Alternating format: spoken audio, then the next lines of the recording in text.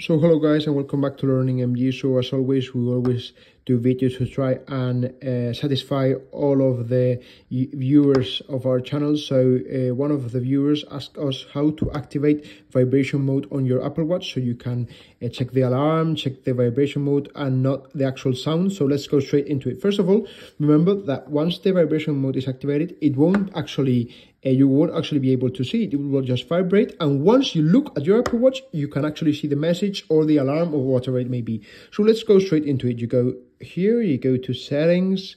Now in settings, you go to sound and haptics. There you can see it says haptic alerts.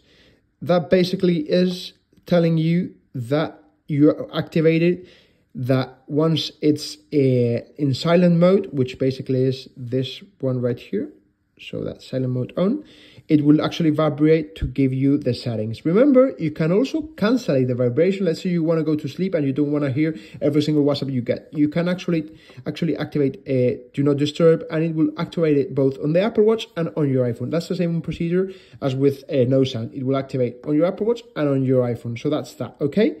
Now, let's go straight into it. If you've got vibration activated, there won't be any issue, and you will actually receive whichever alerts you've got in vibration mode. You've also can activate what I've just shown you, the cover to mute, that you can also activate through there.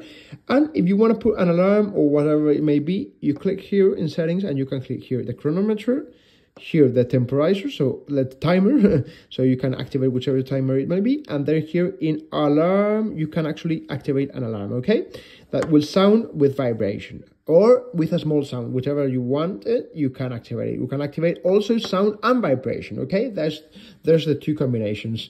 So that's basically it for today. So we just wanted to make sure you knew you can activate vibration mode even though it's in silence mode.